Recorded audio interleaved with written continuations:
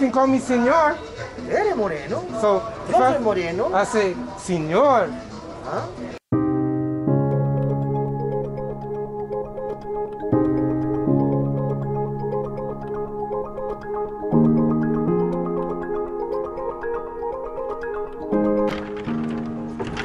Oh man.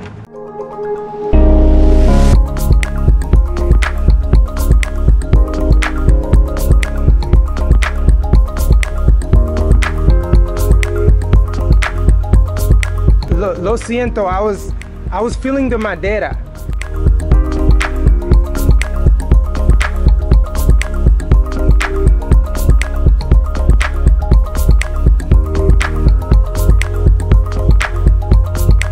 Capilla Medela Milagrosa.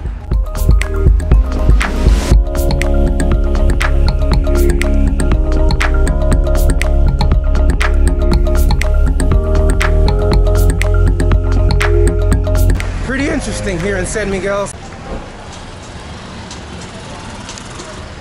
After further research regarding the term moreno, negro, I've come to the conclusion that after my last couple of encounters that you've seen in regards to me trying to put people in their place, that I will no longer show offense to the issue.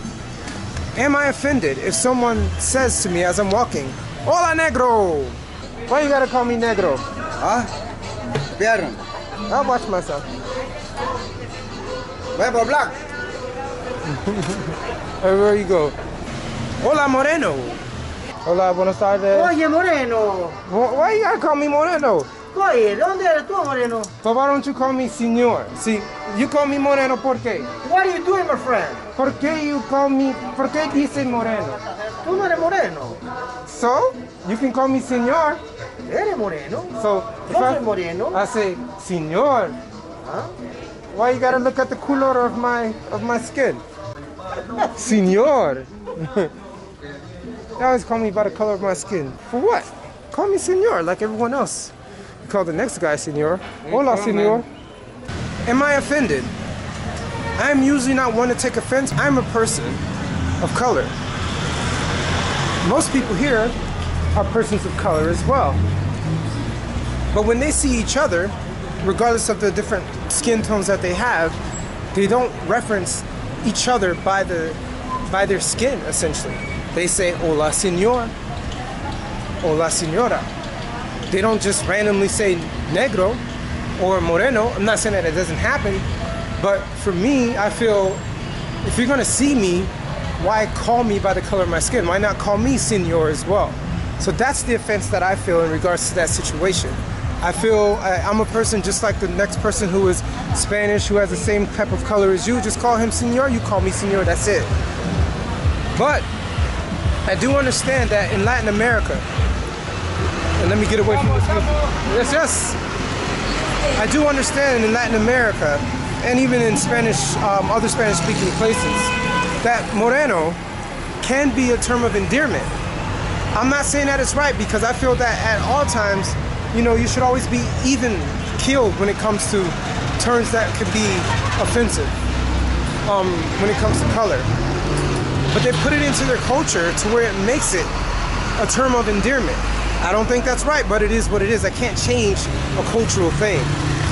And at the same time, they may call each other that as terms of endearment, but I just wish they don't call me that. So my next step is, when they call me that, I'm not gonna argue with them. Because many times they call me that with a smile on their face. Could it be considered racist inside their heart? Maybe. Or prejudice inside their heart? Maybe. But I need to be more cognizant of my surroundings. Because each time that I try to say, hey, just call me señor, or I essentially try to ask them, why are you calling me that? It turns into almost a battle on the street and everyone is around looking at me wondering, is everything okay? Calm down, blah, blah, blah. Yeah. Hey, watch my back. You okay? I'm okay. No problem? Never. What they said the other guys? No, don't worry about it. And I don't want any of that.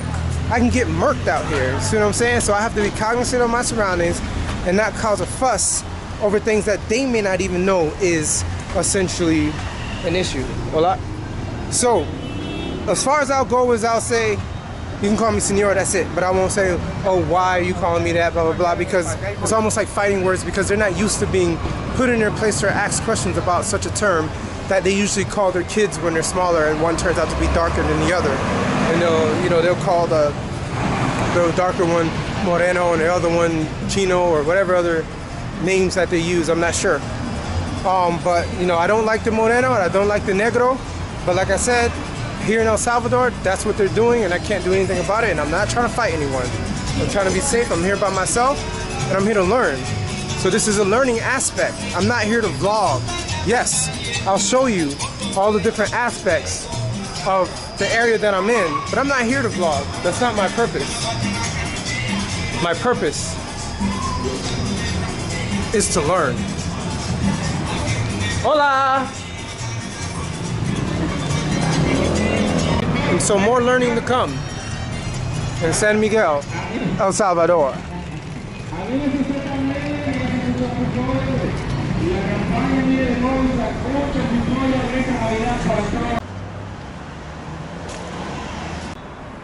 What other architectural gems that you know in a major city that is still standing after 116 years? Well, I have an architectural treat for you today, guys. Here we have the miraculous metal chapel here in the heart of San Miguel.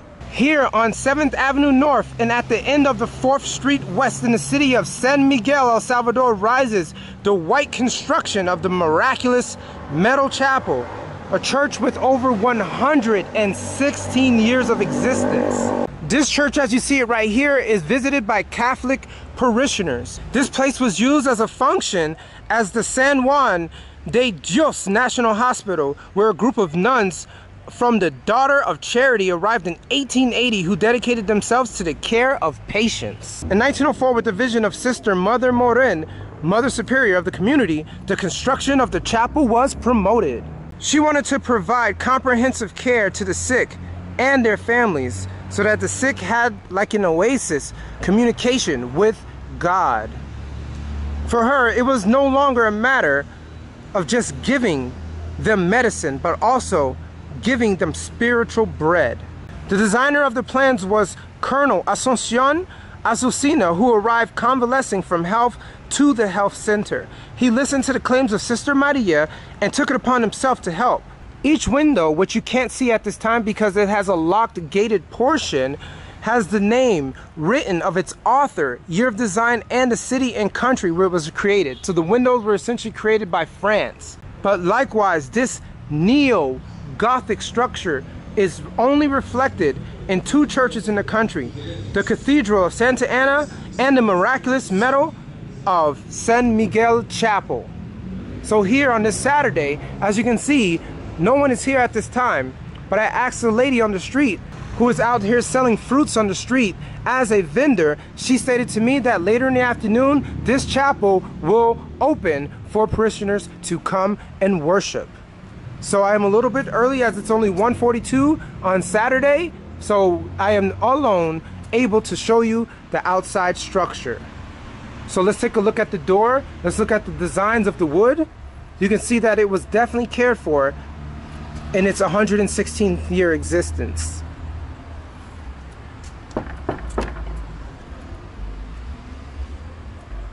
It's a cross of Christ right there.